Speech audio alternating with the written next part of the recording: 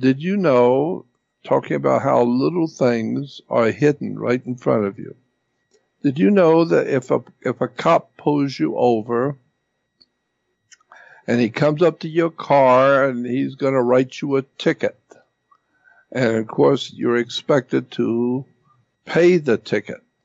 Well, when he's writing you the ticket, he's writing the ticket out, and then he signs it, and then hands it to you, and then you sign it. What you don't realize is you are an undersigner. You are a co-signer. Co-signer, Which, you bet. Yeah, you're a co-signer. You signed it under his name. He signed it first. It's his ticket. You didn't print the ticket. It was his ticket. He printed it, and he signed it, and then he handed it to you so you could co-sign it. Well, when you co-sign it, you're now expected to pay it. But suppose I go into a store and I go with you and you want to buy something, a small boat, but you can't pay for it. You don't have enough money. And so you ask me to co-sign for you. What that means is if you don't pay for it, I have to, if I co-sign. And so when the cop gives you the ticket, you co-sign it. He signed it first. It's his ticket, so he signed it, and you co-signed it, which means I've seen it done. I don't know how to do it. I wouldn't even fool with it myself, but I've seen it done where you take that ticket and photocopy the ticket, put it into some kind of an affidavit, and send it to the Department of State. Send it to the Secretary of State in the state that you live in, and just say, I have decided I made a mistake, and I don't want to co-sign for this guy. And the Secretary of State will take that ticket and give it to the Treasurer, Secretary-Treasurer in the state you live in, and that person will then send the ticket to the cop's house, and he has to pay it. Because he's the one that had the ticket. He's the one that signed it. You co-signed. He's the primary responsible, yeah. That's right. He's the primary responsible to pay the ticket. It's his ticket, and he's the one that signed it. Oh, so this you're is the funny. co-signer. Yeah, so then you just tell the Secretary of State, I've decided I made a mistake. I don't want to co-sign for this guy. I don't like him.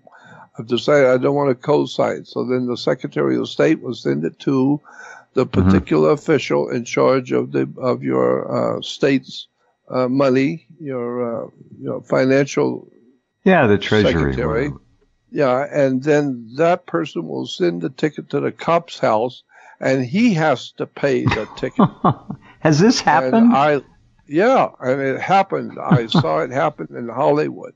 My friend, who was an extraordinarily brilliant young man, incredibly brilliant young man, and and we were driving down in Hollywood one day, and we saw a police car, and so he said, "Well, watch this." So he purposely makes a left turn illegally, which the cop catches it, and so the cop pulls him over, and it comes up to the car, and with this ticket, he's writing out a ticket.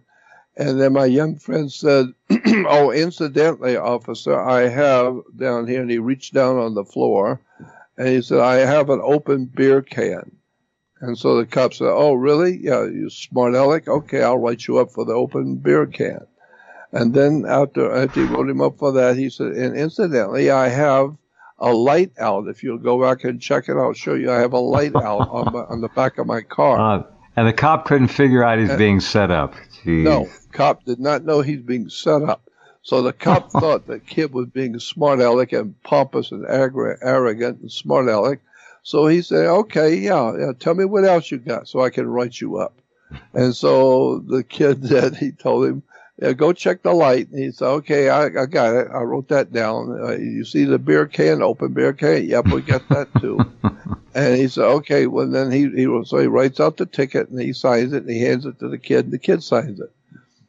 Then when we got home, the first thing the boy did was he drove over to Kiko's and photocopied it and then put an affidavit to it, particular kind of affidavit he had on his computer, and sent it immediately to the Secretary of State in California Secretary of State. and saying I have made a mistake and I have co-signed for something I wish to, not co-sign. I want to withdraw my co-signature. And so the Secretary of State sent it to the Treasury of the state, and the state sent the bill to the cop. And a couple of days later, I was invited over to my friend's house. We were sitting there having a couple of beers and watching TV because I loved his company because he was so incredibly brilliant. And we got a knock on the door, a really violent knock on the door, and it's the cops there. And the cop is ranting and raving at him. And I was kind of laughing to myself because my friend was at the door trying to keep the guy quiet. And the guy was yelling, the cop was yelling at him, "What the hell is this? This is a bill? I've got to pay this bill?" And he said, yeah, you pay it. I want you to get off my porch and quit yelling. And he said, "I've got a wife and kids, and this is an incredible bill." And my friend said, "Oh, it's all right to give me a ticket because you don't give a damn about me. But now that I give you the ticket, now you want to cry like a baby. Get off my porch and go home and pay the bill and shut up. You don't owe it to me. You owe it to the state. You better pay it." The guy was ranting and raving as he went out to the car, giving him the finger and ranting and raving, and drove off. So yeah, and you saw all this. This is hilarious. I know that it works because I saw it with my own eyes. And I asked him, I said, "How did you do that?" He said, "You just have to give them, you make them a deal they can't refuse." And so he told me, this kid told me about some really interesting stuff.